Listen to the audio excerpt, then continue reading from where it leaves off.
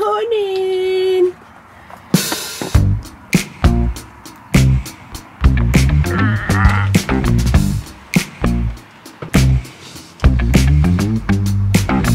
Another 2-week spot done. Time to cruise for the first time since we did our engine service.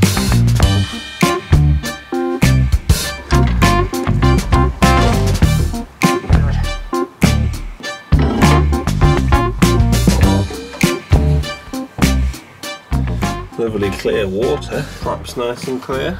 Nice when you haven't got to stick your hand in there. You can just turn it with your foot and have a look at it. You can probably make out that our propeller is actually a bit wonky. Probably fix that at some point. It's not too bad. It's so nice because everywhere that we've seen so far is really nice, but some of our friends that have come from that way have said that it gets really nice up there, and we were like, what?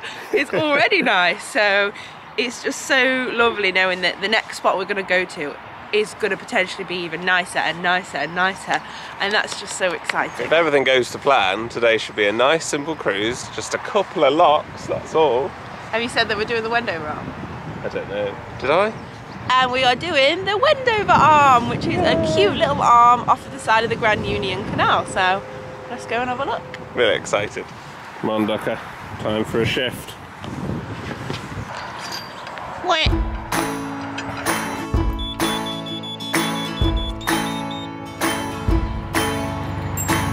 Okay, get it ready. Yeah.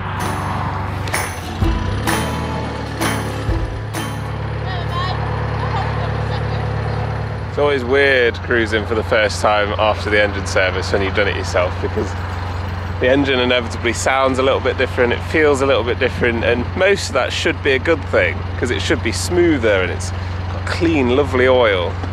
But you're always just well, if you're an anxious person like me, you're always second guessing, like, oh, is that a bad thing? Is it leaking? Is it right?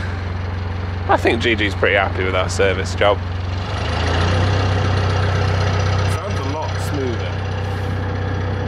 I'm going to take that as a good thing. You're not getting very far, Amy. Gigi sounds smoother, and I'm trying to remind myself that that's a good thing and that the change doesn't mean that she's braking. That's a really good thing. Good job on the service. Touch wood.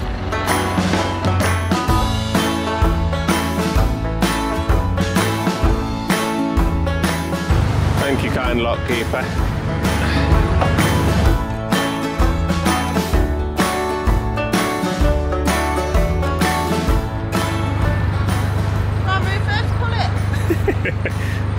Oh, good boy! Amy's off to set the next lock, as always, doing the majority of the work while I just wait. I still keep randomly going like this.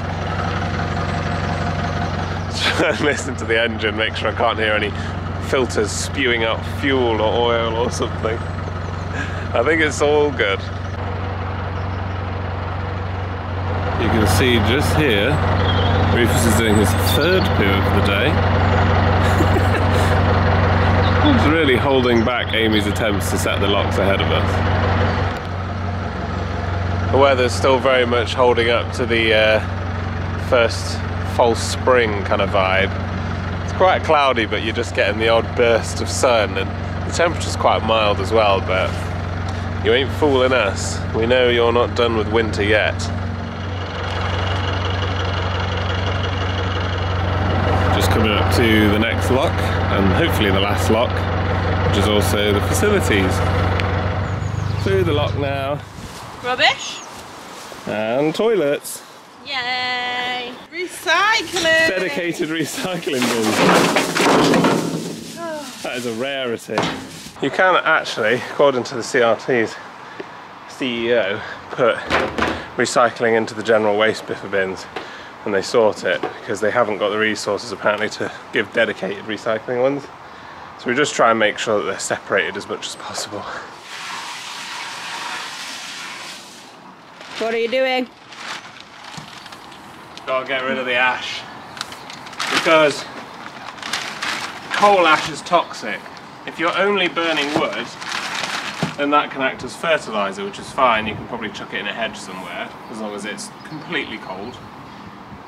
But with coal ash, it's toxic, so you can't throw it in any hedgerows or anything, because it will just kill stuff and it'll make the soil go It just stays there.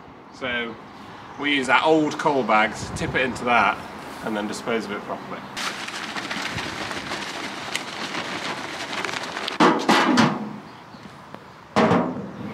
Facility's all done. Now time to cruise, and we've got no lock, so it's just going to be a beautiful sunny cruise, hopefully. You're excited about the Wendover Arm. So we are now off, and we are going into completely unknown territory now, because we've been walking up to the cow roast facilities to get the odd bit of Elson sorted and bins, but now we've never been this way at all, not even by foot. Yay! Going past Cow Roast Marina. Kathy from the fuel boat told us that cow roast is named because of something about roasting cows, like it's literal.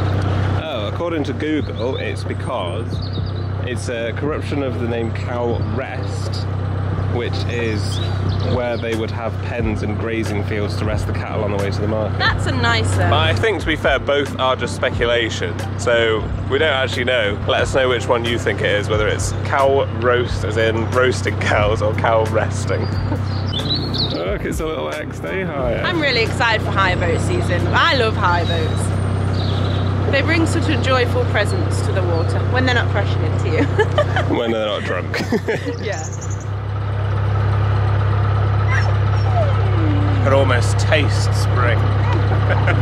How does serviced Gigi feel? Smooth. She sounds happy.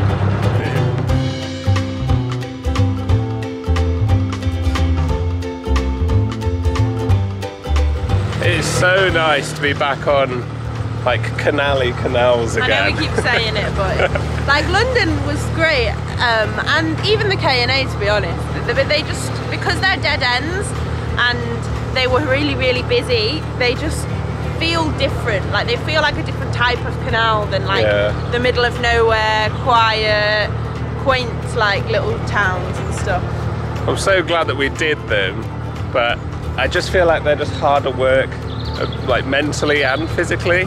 You can't just pull over wherever you want, whereas on these canals you pretty much can. Yeah, and there's a lot more moorings as well. They're not as crammed.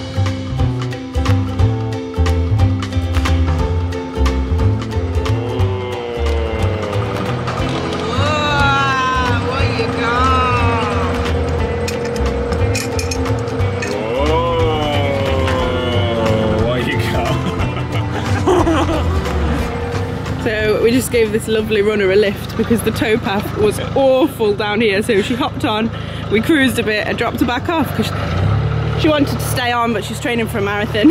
She was so lovely though, we could just see her just like staring at the towpath like, I don't know, I'm gonna get past this. So we backed up, picked her up, just taken her about a few hundred meters, haven't we? Just dropped her off again and she's off. Bye, good luck with your marathon.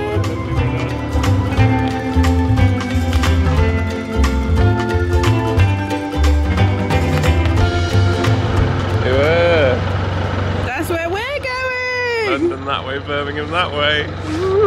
It's funny because our videos are a little bit behind, quite a lot. So We might have caught up by now. no, but as we're filming this, they're a little bit behind.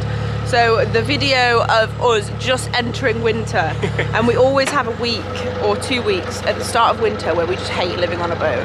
And that video has just gone live, and now we're going into spring, and it's like, oh, everything's amazing.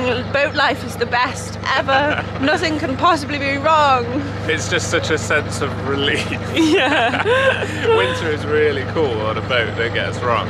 There are aspects of it that we love, but it is hard work, and having so little daylight does get very tiring. A really long stretch, so we've put some revs on and opened up Gigi's pipes. We're opening up the taps and putting our engine service to the test, and hopefully in there oil is not spraying everywhere. Because it's good every so often, isn't it, to give engines a little blast. Gets all that crud that's built up just out. Moving. Apparently. Flying through the water. We'll be in Birmingham in a matter of hours.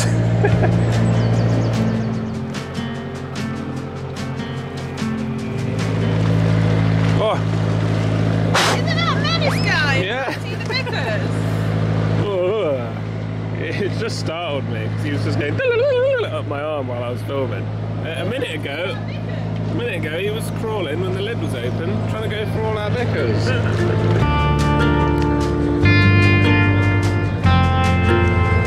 Feels like such an epic bridge. I nearly hit it. It's 134 on the Grand Union. 134. It's a lovely bridge.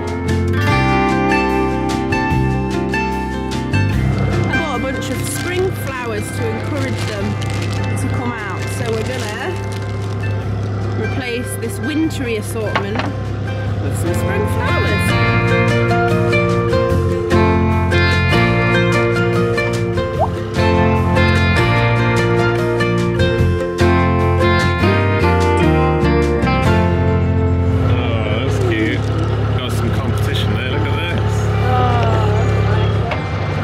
So pretty.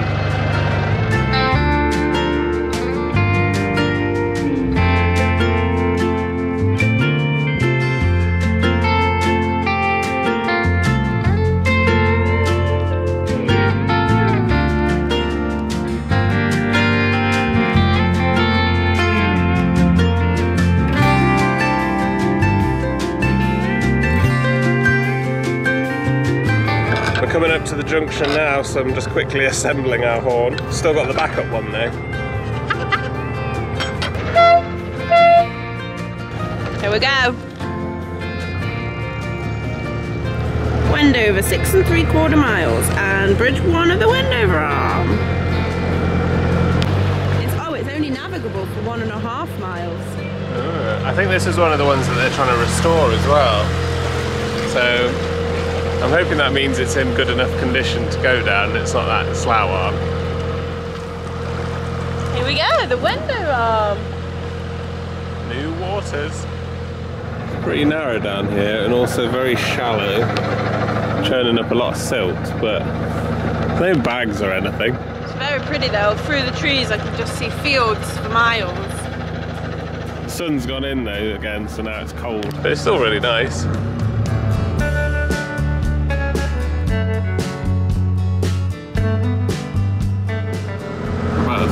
Down. We haven't been going that long.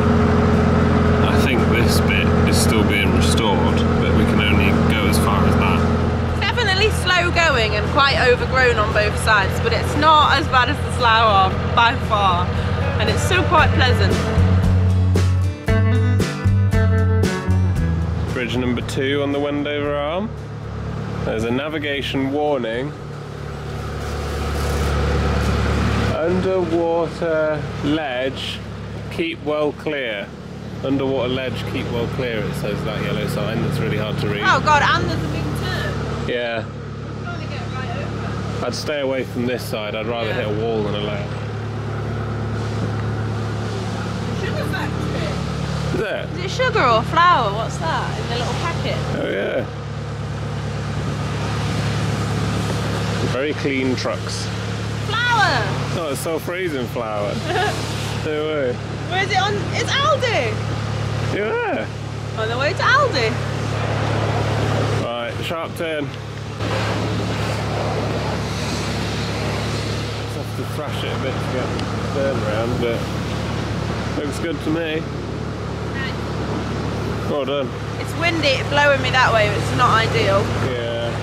I think we must have passed the ledge now. Nice, perfect. So we're going through like some factories now that looks like they're making self-raising flour.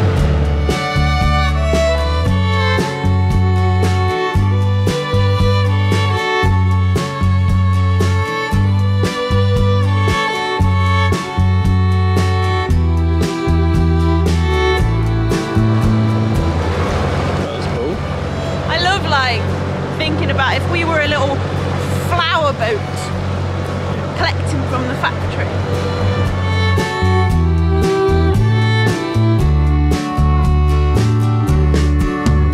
It's actually really windy because I think we're actually quite high up on the canals. It's all downhill in the locks from here. I think we're at the highest point. And we can really feel the wind now we're out in the open.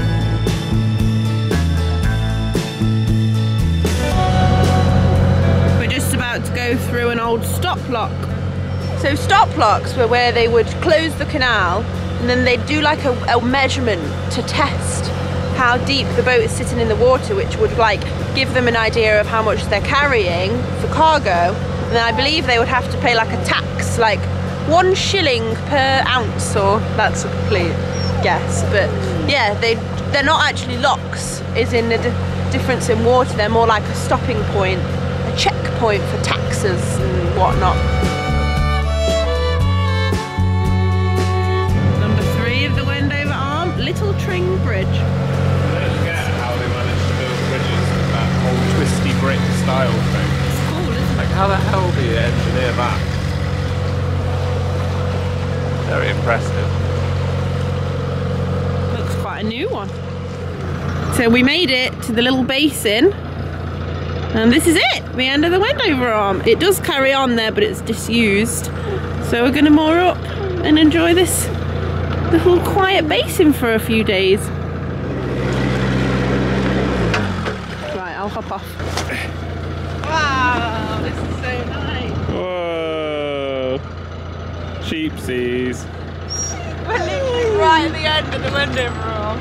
We've got this beautiful, rural, middle of nowhere spot. You know what that means though? It could go either way. We'll either have all the internet or none of the internet.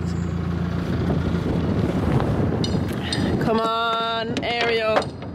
Don't let us down. Oh, plenty. It's good internet. Yay! Some rural spots just randomly have amazing internet. Yeah. I think it's probably because there's no interference or something like that, but it seems good. Nothing's ever simple. Moored up.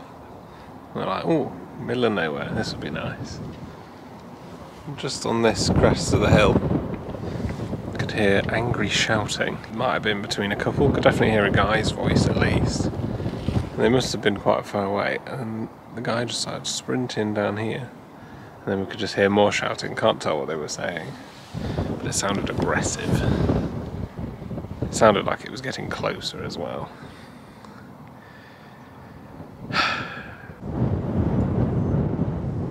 So we made it to the Wendover Arm. It's on the silver propeller, so here we are. Another one checked off. And this is the disused section. It's a shame you can't walk along it.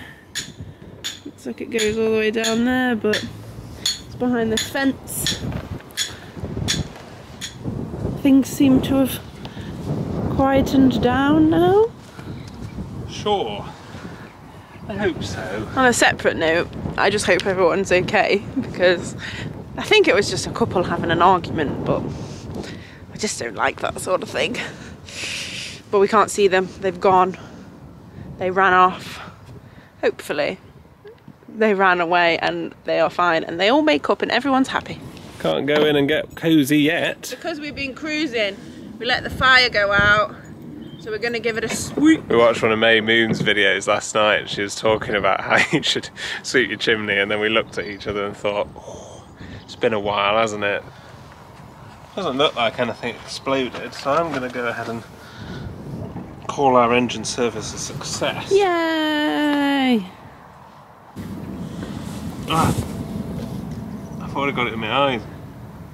Here we go.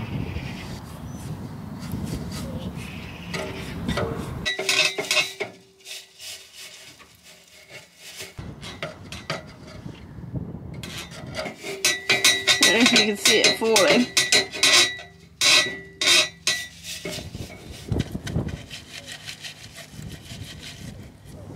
That's a bit better.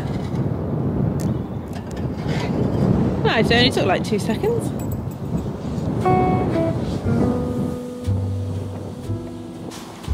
Come on. Steady.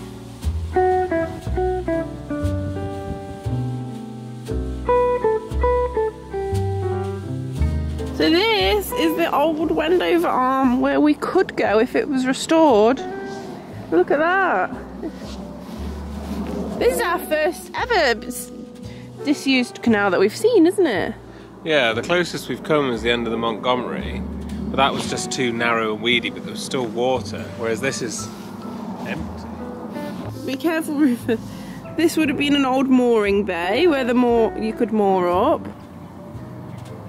Looks in pretty good condition.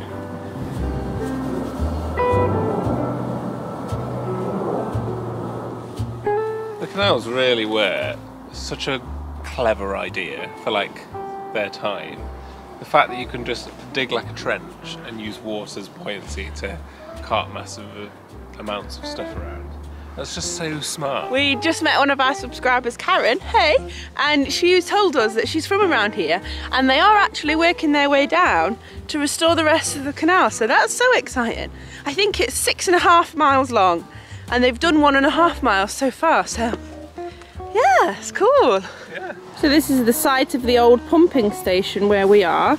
It was built in 1802. Little viewing platform. You can just see the grates that are there. I'm guessing it's under there. Wendover Canal Restoration. Thanks all volunteers. Aww. Nice. So Amy, don't you know a bit about this bit of the canal? I do actually, yeah. It was originally opened in 1799 with water flowing from the chalk spring at Wellhead near Wendover, and it was going as a feeder canal to the Grand Union Canal where a pumping station was built in 1802 to pump water from the nearby reservoir, which you can see yonder, to feed the Wendover Arms and the main canal to supplement water flowing from the Wendover at times of low rainfall and high demand. You're really good at history. I don't know how you know all that off the top of your head. Yeah, it's just great. Very eloquently put as well. Nothing.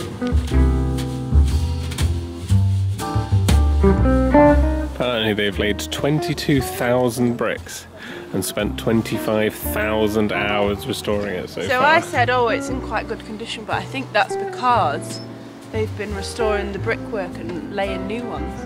Yeah. I'll have to hire a boat and come down here sometime. Or bring Gigi back. Or Condor. Yes, again.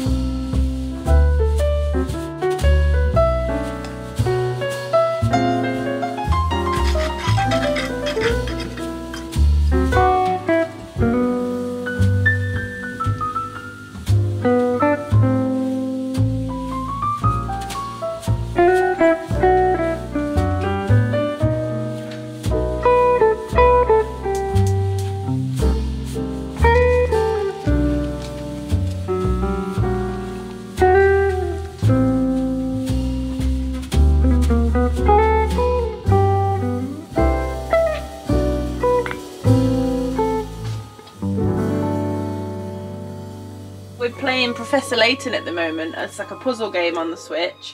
We've got the pets chilling, a cup of tea. Oh, it's so cosy.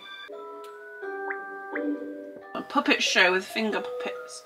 You need to move the finger puppets so that there is a blue one on each thumb and a red one on each little finger. So the finger puppet can only move to an empty space on the other hand. Blue guy there and a blue guy there.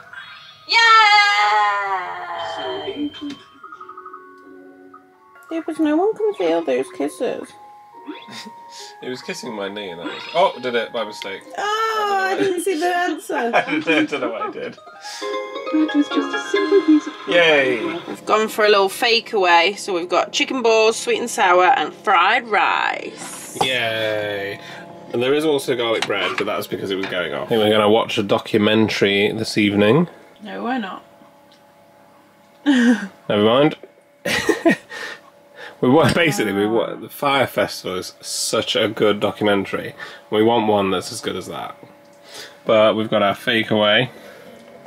It's all cozy. Thank you so much for joining us on our trip down the Wendover Arm. Big shout out to the Chip Pals on Patreon as always, and Andrea and Mr. Stephen Smith for the chips this week. Check us out on our socials where we post pictures and stuff, and we'll see you next time.